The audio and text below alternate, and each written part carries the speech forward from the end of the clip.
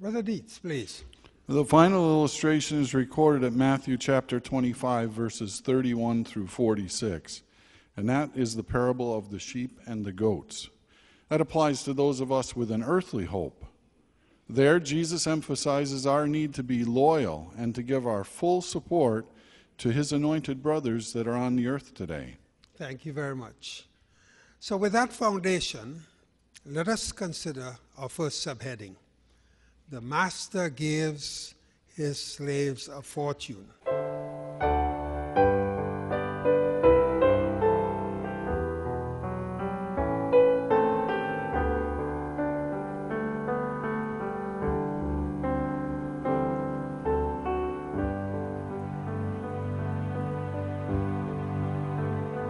And we want to commend you. Brother Davey mentioned he was hoping something could be said because you were getting the message for the most part, even though we have imperfection that we're all dealing with. Because when the session chairman says it's time to sit down for the music interlude, that's not time for getting up and having a hug fest. No. So we've been trying to get the message across for a while. I think we got it right this year. And we want to commend you because overall you did very good. Keep up the good work. When the chairman said we show respect to Jehovah because music is a serious part of worshiping him.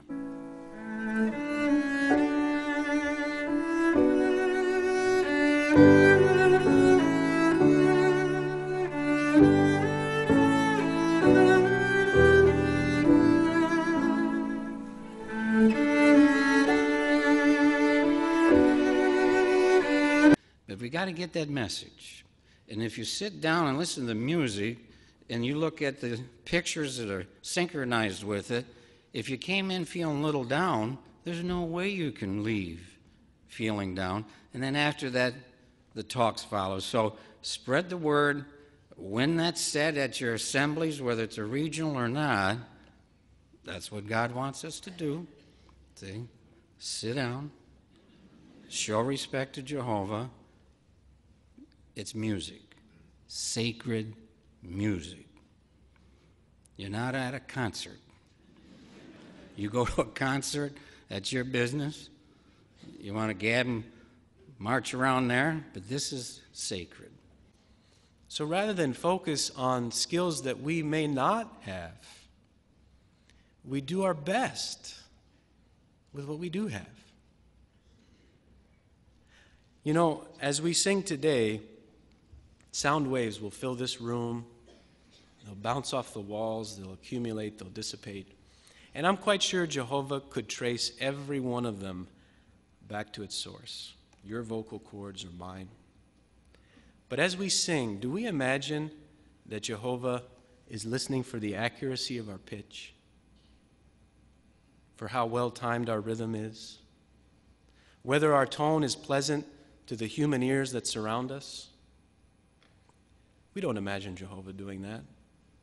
But we do know that as we sing, Jehovah will be doing what he so often does. He'll be reading our hearts. How will yours read?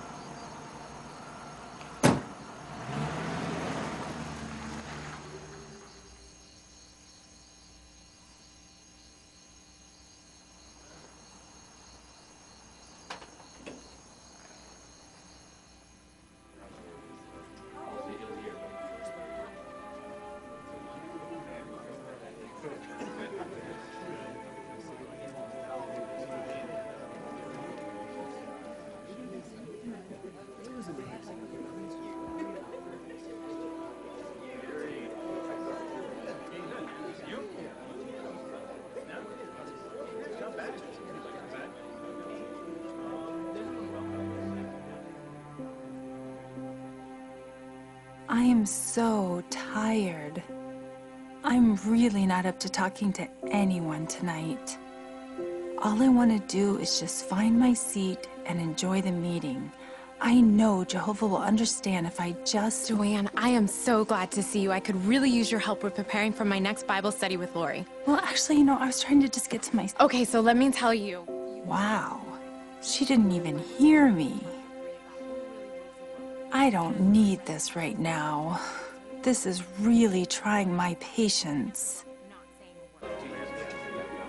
Excuse me. Larry? Frank?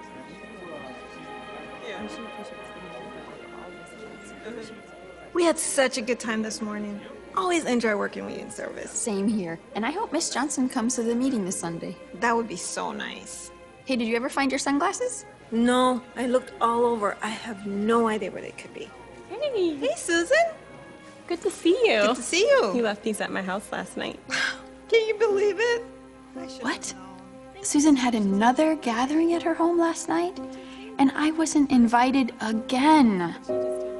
I just don't get it. They had to be yours. Thanks again. I'm always leaving my stuff behind. And Helen, how are you doing? I'm fine. Sorry. I gotta go. Helen? What just happened? I have no idea. Larry, perhaps you've heard. Faye Carter and David Thomas have recently gotten engaged, and they want to use the Kingdom Hall for their wedding. So perhaps you and Kevin and myself, we could get together for a few minutes tonight, and then they could move forward with their wedding plans. Tonight? How many times are you going to do this to us, Tom? Do what? Keep having these unscheduled meetings. Look, maybe you're not so eager to get home and spend time with your family, but some of us are. Not want to spend time with my family? What is that supposed to mean? He is way out of line. I should set him straight right now. Bill. Carl, how are you? Good. How are you feeling? Good. Awesome. Alex. Hey. I didn't get a chance to tell you last week, but that was a really nice job you did on your talk. Yeah, good job. Oh, thanks, guys. Believe me, I've been so busy, it was hard to make time to prepare it. Oh, tell me about it. I think the whole congregation has had a lot going on lately. Yeah, it has. That's true, but I think I've been extra busy. So. Why? What's going on? You're not sick, are you? No, it's nothing like that. It's all this theocratic stuff. Pioneering, congregation duties, and other things. Like this Saturday, I need to be at the Kingdom Hall all afternoon. And Saturday here? Why? Wait a second. I see where this is going. Isn't there a circuit assembly rehearsal here on Saturday? Oh, yeah, that's right. So you're on the program. Well, I'm not sure if I'm supposed to say. Well, you just did. So what is it? You're in a demonstration, interview. You can't just leave us hanging. Okay. Well, it's not just an interview. It's an interview with a reenactment. And then they're going to ask me questions at the end. I'm actually on stage for most of the part. Come to think of it, guys, I am the part. You are the part. You sure you're not stretching that a little bit? No, I don't think I am. Okay, Brother Jones' part is 10 minutes. I'm up there for 6. That's more than half the part. Anyway, so let me tell you how it's supposed to go. They're going to ask me about this time I did this amazing job out in field service. I walk up to the door. Of course, I ring the bell. But what happens? It doesn't work. I knock louder than any man ever. We're going to discuss how we can follow the example of Jehovah and Jesus and imitate them. Jehovah, first of all, always sets the perfect example. Of course, he is jealous in that he exacts our exclusive devotion, but Jehovah is never envious of the success of others. Never does Jehovah brag about his accomplishments. For example, on a very clear night, we may look up at the stars and the moon. It's beautiful, it's amazing. But Jehovah doesn't brag about these things. Actually, if we want to learn more about them, we have to study them. We have to look into the subject to learn about it. Jehovah just doesn't go on and on about it. So the idea of delegation is clearly spelled out scripturally by the way the Apostle Paul was encouraging Timothy to continue to train and to teach to those that wanted to reach out and qualified to be used. Jesus' window of opportunity when he came to earth to start this pattern of delegation for the Christian congregation was short. It was only about 3.5 years. So when Jesus was on earth, he had to look for opportunities in order to teach, and he had to try to identify tasks that his disciples and others could perform. How can we imitate that? As elders, are we looking for those who have the abilities and are willing to be used in the congregation? Patrice, the elders recently met and discussed what a fine example you're setting in the congregation. Thanks, Brother Ford. I'm trying to qualify to become a ministerial servant. That's excellent. And the elders would like to entrust you with further responsibilities. In fact, we'd like to invite you to take care of a very important assignment. Sure, anything. Patrice, we'd like you to have care for the upkeep of the Kingdom Hall. For example, we'd like you to arrive early, sweep the front entryway, restock the cleaning supplies, and after the meeting, we'd like you to ensure that all the trash has been emptied. Oh, okay. Can I get back to you on that? Of course, Patrice. We can talk more about the specifics of your assignment on Sunday, and I'll try to answer any questions you might have. Sweep up? Empty the trash? I thought he said it was an important assignment. Don't the elders know that I'm a manager at the office where I work? I'm good at directing people and organizing, not restocking cleaning supplies.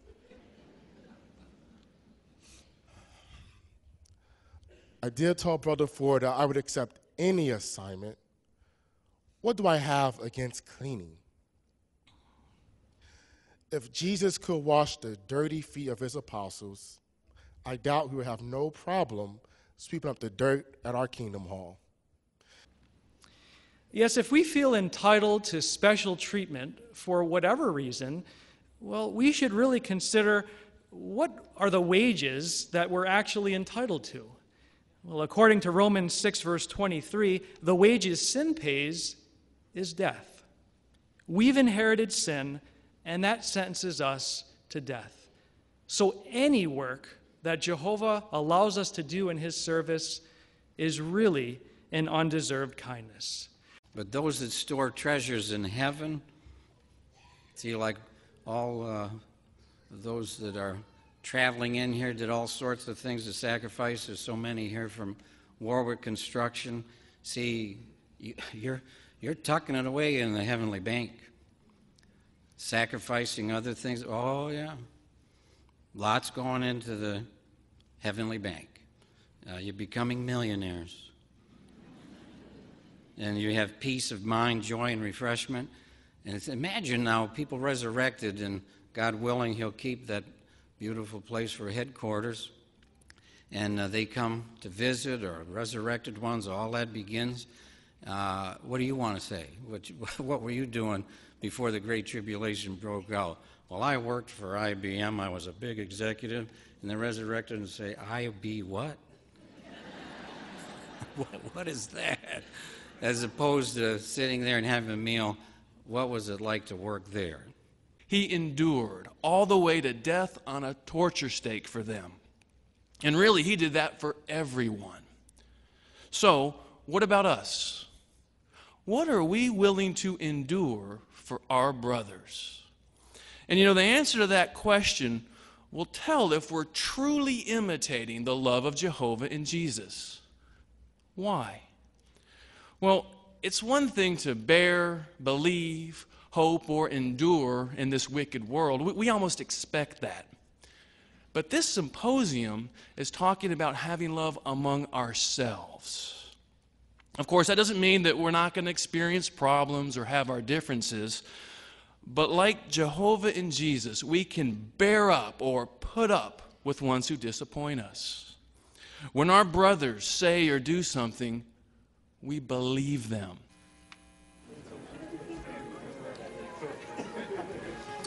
Oh, Alice. Oh, hi, Debbie. I've got to tell you what I just heard yesterday. Well? Remember Bethany, who used to attend some of our meetings years ago? Yes. Has she started going back to the meetings again? Not at all. She left the man that she's living with to move in with another. Wait, you've been keeping in touch with her? Well, no, I haven't talked to her directly. But word gets around.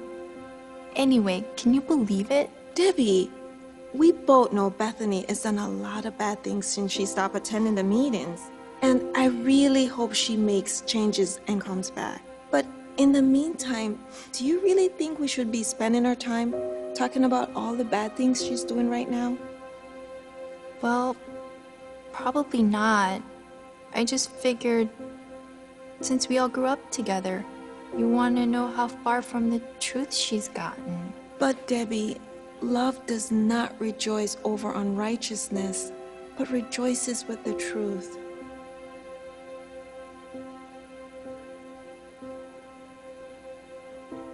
You know what? You're right. Why talk about this? We have so many good things to talk about. Yes, we do. Like this morning. That's when I remember what you told me. Really? What did I say? Remember, you said, always be patient and kind. So I kindly pointed out the key words of Scripture, and then after asking her the question again, I patiently waited for her to give me an answer, which, by the way, is not the easiest thing for me to do. But just when I thought that I couldn't wait any longer, she gave me the right answer. She got the point. I was so excited. But now I'm kind of wondering, does she really believe what she said? And if not, how am I going to help her to see the truth of the matter? Question. What is a powerful feature of the sign of Jesus' presence? Brother Gaetano, please. As the illustrations on the bottom of page 22 show, the preaching and teaching work is being done wherever people are found. Jesus' faithful followers are speaking to people in the formal ministry, informally, at places of business, and even remote areas. Excellent. It says, the glory of young men or women is their strength. So yes, Jehovah knows that you are strong for the most part. He also knows that you have a lot of energy, and you also have a lot of opportunities that are open to you as a young person. So what does that mean? You have choices and decisions to make in life and in Jehovah's service. Now, let's contrast that with worldly kids. Worldly kids are often not happy. Why? It's because they waste their energy, their time, and their resources.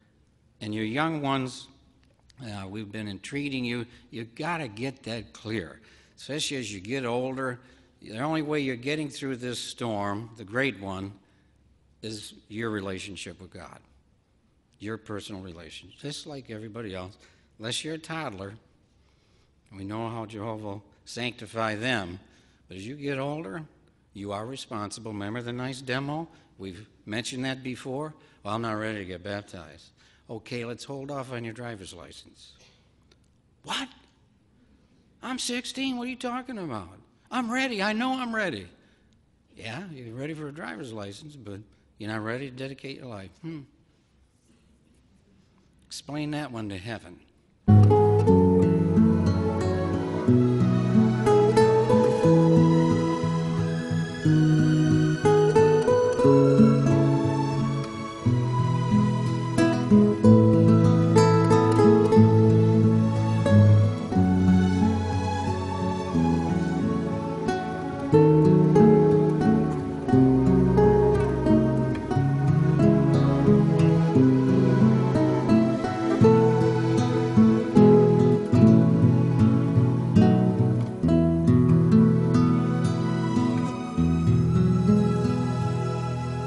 Now picture this, the master looking down and seeing his slaves busy in the work he had prescribed. How do you think the master feels about it? Brother Gaetano? I think the master is pleased. Sister Tortorelli? And as I reflect on the parable of the talents, it makes me see more clearly the need to take this matter seriously. What a responsibility and a privilege to be assisting those receiving the talents. Yeah. Beautiful, isn't it? Now, we're in the time of the end.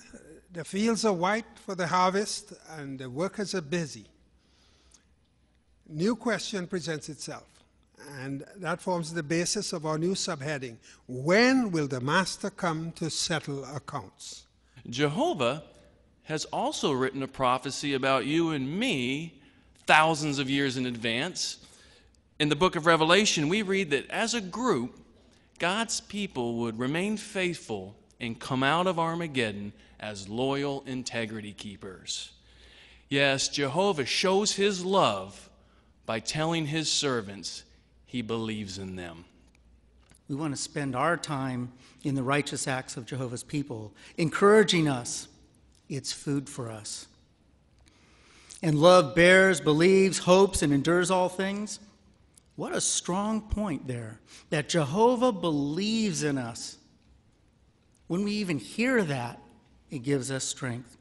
So we trust our brothers, and we're willing to bear and endure inconveniences and even hardships in their behalf. When we display such love in our dealing with our brothers and sisters, it's just as Jesus intended. What's the situation today? Not all people own a home or have enough land to farm or to till or to cultivate. In cities, what do we find? Huge buildings with landlords and tenants. In the new world, what do we expect? Property will be allocated. You will not fear any sudden terror, nor the storm that's coming on the wicked. The storm at Armageddon is on them, not us. Say, not God's people. And then he's going to see to it that you're protected. And so with the angels, all that's organized. Heaven's ready. Don't worry about it.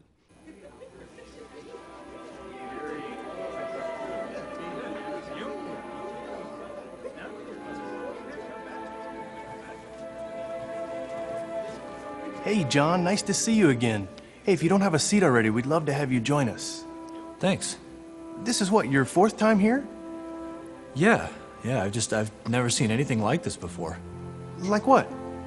Hello, John. I just wanted to say hi and tell you how glad I am to see you here. Thank you, sir. Nice to see you, too. And Jimmy? Hi, Brother Thompson. I want to thank you so much for that package you dropped off yesterday. Chloe and I really appreciate your thoughtfulness. Anytime, Brother Thompson, anytime. Sorry, don't mean to interrupt. Just wanted to come over and say hello to you both. John, really nice to see you here. Please keep coming. Thanks, I will. And Jim, as always, good to see you. Same here, Gary. We still in for tomorrow, right? Brother Harris, do you have a moment? Sure, Faye. How can we help you? Well, you probably heard by now. David and I got engaged this past weekend. We heard. Congratulations. We're so happy for both of you. Thanks so much. And since this is where I grew up, it would mean a lot to us if we could get married in this kingdom hall. So we were hoping, since you're the coordinator of the body of elders, you'd be able to let us know today if we can use the hall. Then David and I can start working on our wedding invitations. David asked me to give you this letter, making our official request. Let's take a look. Oh, yeah. This is a good letter. This gives me all the information I need. And Faye, I can't imagine you getting married anywhere else. You can count on the Kingdom Hall. And I'll let the elders know I've already given my approval, but let David know we're looking forward to your big day.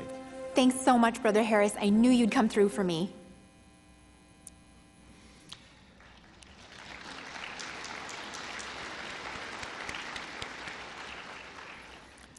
Do you think the elder might have proudly overstepped his measure of authority in that situation?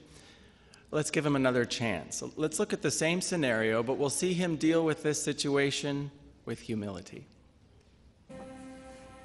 Yes, this is a good letter. This has all the information that we need. I'm going to check with the other elders, and we're going to discuss it. Then we'll get right back to you. Oh, you mean you can't tell me right now? I thought since you're the coordinator, you'd have the authority to, I understand, but there is a theocratic arrangement that we all have to follow, even the elders. And the arrangement is for the entire service committee to discuss this, consider the matter thoroughly, and before any approval is given. So I don't have the authority to make a decision on my own. Of course, that makes sense. I understand. The drama is in the style of a stage play. Thus, some of the sets and props may resemble those used on a theater stage. We know you will benefit from this presentation of some of the fascinating accounts recorded in the Gospels. My name is Messiper, and I am that shepherd boy, 40 years older. Yes, I was there when the angels announced the birth of the Messiah. Later, I became one of Jesus' followers, and I came to be an overseer in the Christian congregation in Jerusalem. You may think that after seeing with my own eyes a multitude of angels announcing the birth of Jesus, my faith would be rock solid. In reality, over the past 40 years, I have had to strengthen my faith constantly by reminding myself of the reasons why I believe. How do I know that Jesus is the Messiah? How do I know that Christians have the truth? Jehovah does not want worship that is based on blind belief or credulity. You too can benefit by asking yourself, how do I know that Jehovah's Witnesses have the truth? First, what is God's purpose for the Messiah? Oh, that's an easy one, my son. I'm holding here a scroll of Isaiah. Here it says, "To the increase of his rulership and to peace there will be no end, on the throne of David and on his kingdom, in order to establish it firmly and to sustain it through justice and righteousness, from now on and forever."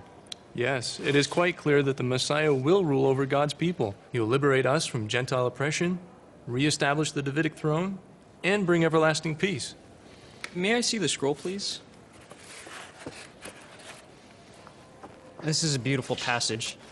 I especially like this part, where it says, "For a child has been born to us, a son has been given to us, and the rulership will rest on his shoulder. His name will be called Wonderful Counselor, Mighty God, Eternal Father, Prince of Peace." Yes, Eternal Father, eternal peace. But that leads me to another question. If the Messiah comes to liberate us and to rule over us forever, why is it that here, just a few lines earlier, Isaiah speaks of the Messiah as a stumbling rock to both houses of Israel, as a trap and a snare to the inhabitants of Jerusalem? And did Isaiah not prophesy also that the Messiah would be cut off from the land of the living, crushed to death, and counted among the transgressors? What does all of this mean? In this synagogue, that Jesus for the first time read portions of God's inspired word. I imagine young Jesus coming to this synagogue to examine the holy writings carefully and to meditate on them. Jesus had a flawless memory, even as a child. So imagine how much he must have learned. I can also picture young Jesus, perhaps 13 or 14 years old, standing before his teachers in the synagogue and reading publicly from the scriptures.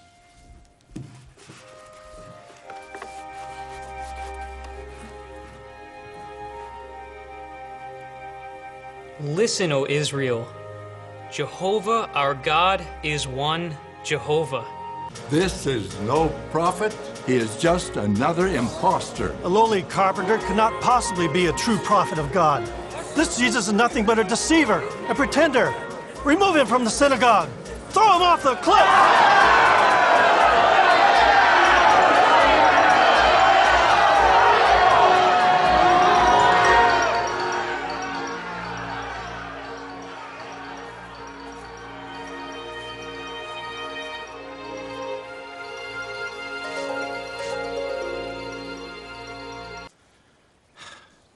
I never should have put John to death.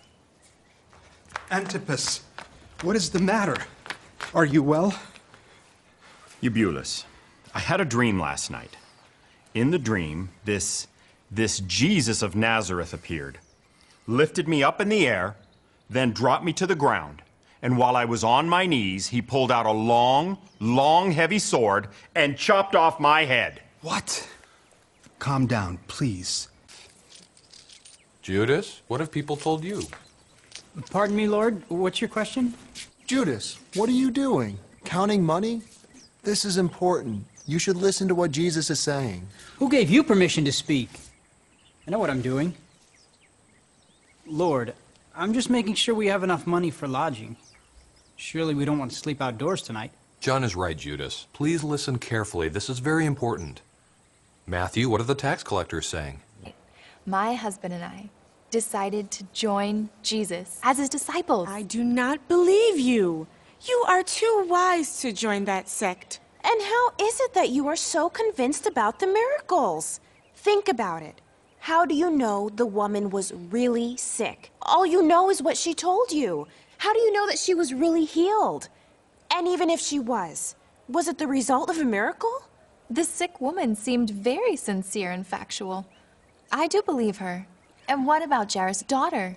She was dead. Dead. And Jesus brought her back to life. I was hoping you would bring that up. Remember, I was there. I saw when Jesus expelled everyone from the house. He went in with his 3 friends and the girl's parents. That is all. Who knows what really happened in that room? Exactly. The girl was alive not long before Jesus arrived at the house. How do we know that she was really dead? True. Jesus himself said that she was not dead.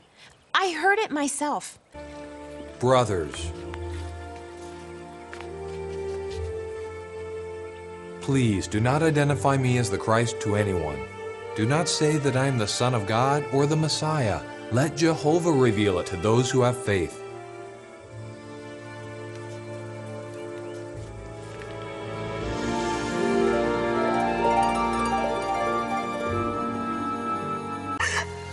Lord, if you had been here, my brother would not have died.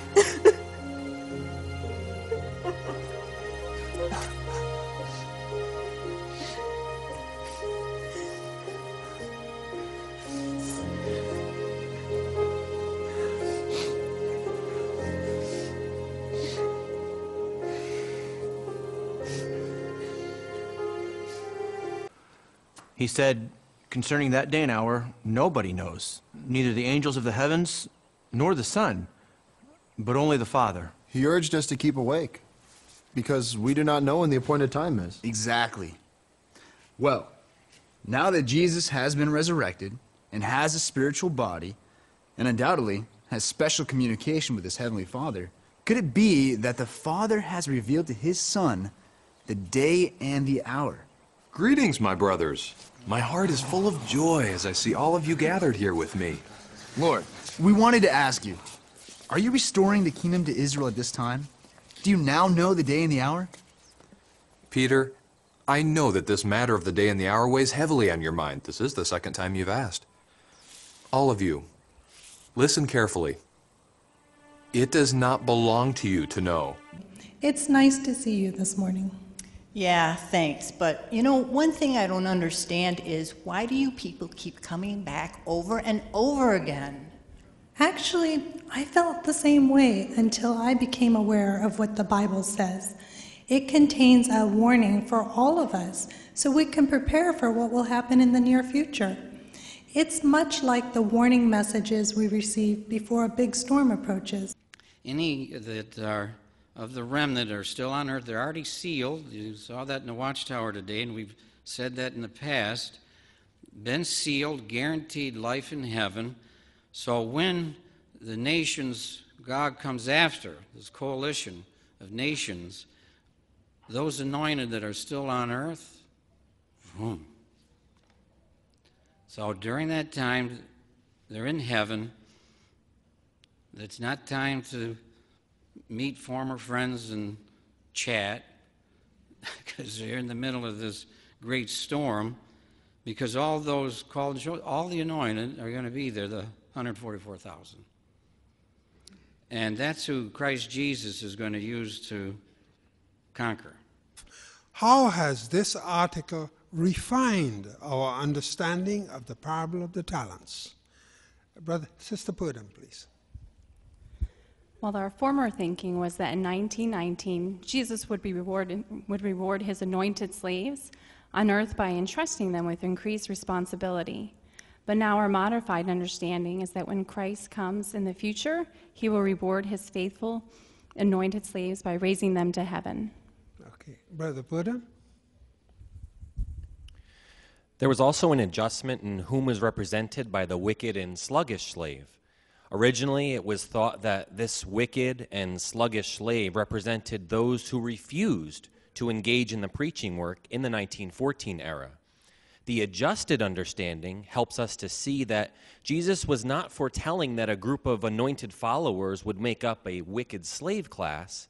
Rather, Jesus was giving a warning to his followers about what would happen if they thought and acted in a way that would cause him to view them as wicked or sluggish. Thank you. Excellent. Excellent.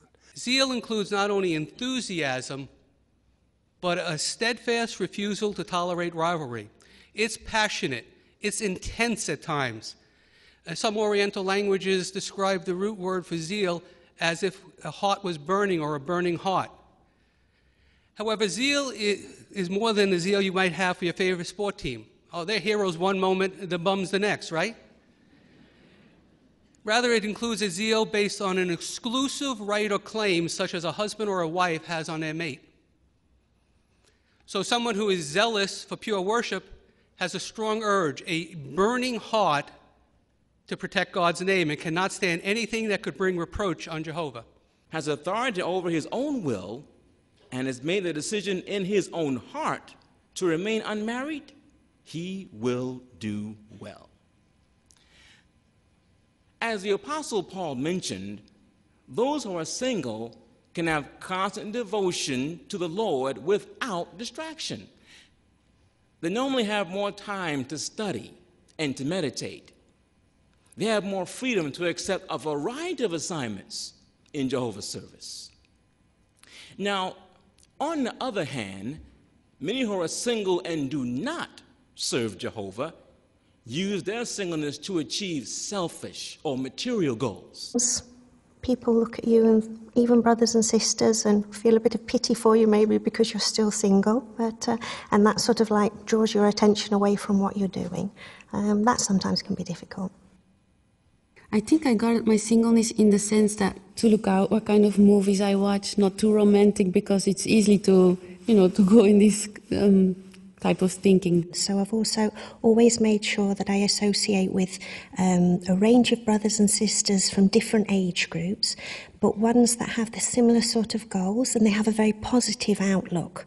Was available to teach others, even for children. He was available for them to give comfort. Jesus was so busy in his ministry and focused, and when you're single, you're able to do that. You're able to concentrate more of your energy and effort into the ministry, into serving Jehovah more fully. It's not a matter of just being single. It's a matter of how you use it to support Jehovah's arrangement. It doesn't matter whatever age we are. If we are single, use the circumstances that you've got at the moment to do whatever you can, because we're just living in a momentous time. There's so much work for us to do. Just go and pioneer or do something for Jehovah and wait for him to surprise you. You can use this time to do all sorts of different things in Jehovah's service at the moment. There's so many opportunities open up for single ones, including single sisters now, going where the need's greater, moving to different countries, serving in Bethel. So while you've got these circumstances, use the time now because it's wonderful. Many of us here have some measure of authority, perhaps as husbands, parents, elders in the congregation. How will we manifest that measure of authority? Will we make it easy for our brothers and sisters to subject themselves to it? You wives, you show imitation of Jesus when you humbly subject yourself to your husbands. Brothers in the congregation, you demonstrate lowliness of heart like Jesus when you're obedient to the elders in the congregation. And your elders in the congregation, subject yourselves in humility to organizational arrangements and representatives. That's how we imitate these two perfect examples of humility.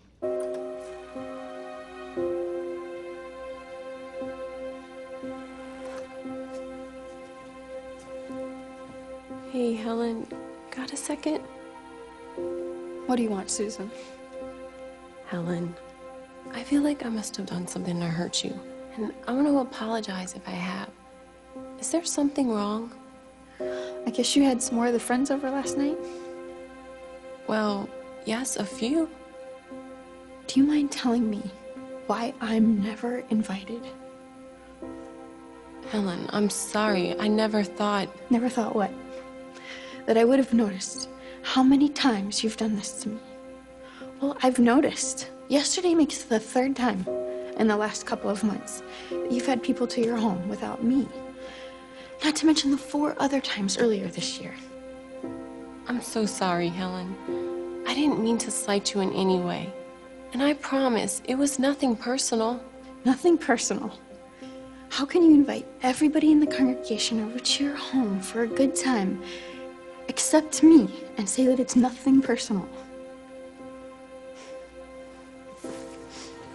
Good evening, brothers and sisters. We invite you to please find your seats. Our meeting is about to begin. Sister Pudham, please. And I was really giving this some thought, and it makes me feel privileged to be entrusted with such a serious responsibility by the Master Jesus. Colossians 3:23 says, "Whatever you are doing, work at it whole-souled." So this really moves me to diligently work hard to make disciples by using the tools provided by the faithful and discreet slave. Excellent. Appreciate those expressions. Now, there's no doubt that the talents are very, very important and of great concern to the Master. But after all these years, is he still concerned? Note, if you will, the new subheading, Doing Business with the Talents in the Time of the End.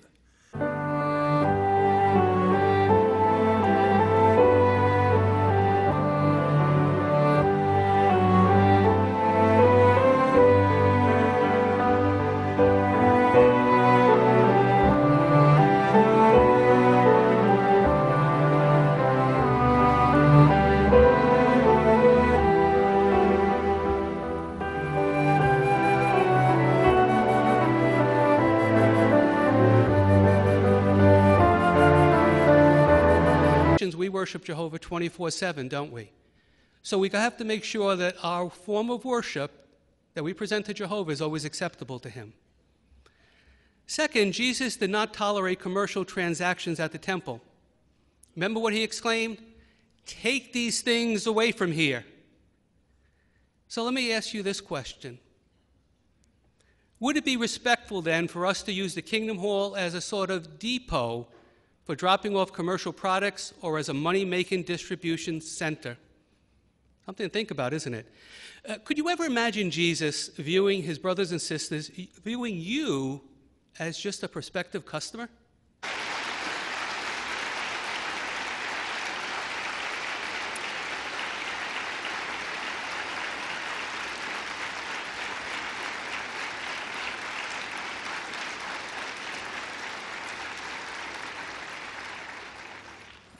Would you like to see a preview?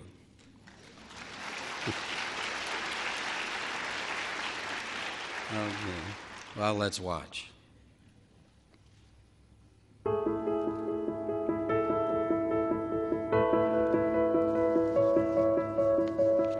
When I see other girls with their boyfriends, I want that too. Can I buy you something to drink? My treat. Anything. Wait, he's not baptized? I thought you knew that. And no, I just assumed. I feel like I have my goals, and I don't think you're on the same page. I can never be with someone that expects perfection. It seems like everyone's found someone but me. We just weren't right for each other. I know. I told her the same thing.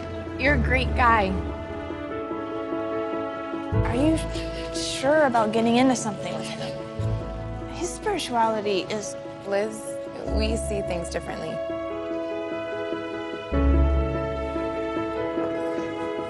Liz? Megan! Hey! How are you? Oh, it's so good to see you! So good to see you too! She's beautiful. So, what are you still doing here? What do you mean? I just thought you'd be doing something else by now. You're never home. You never spend any time with your family. Where's the sweet, supportive girl that I married? Whatever happened to reaching out and getting baptized? And you wonder why I'm never here? This conversation is over. That's not all that's over. Oh, yeah? Yeah. Fine. Any way you want. Enjoy your singleness while you have it. We did. And then if that special someone comes along, you'll get to start a whole new chapter in your life. What crew are you on? Finishes. Sounds exciting. I don't know what it means either.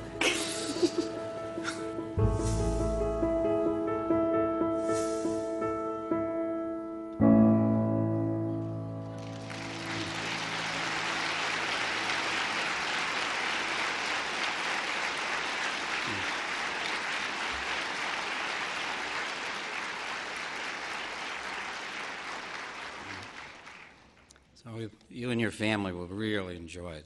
It's well done, Jehovah. Bless the project.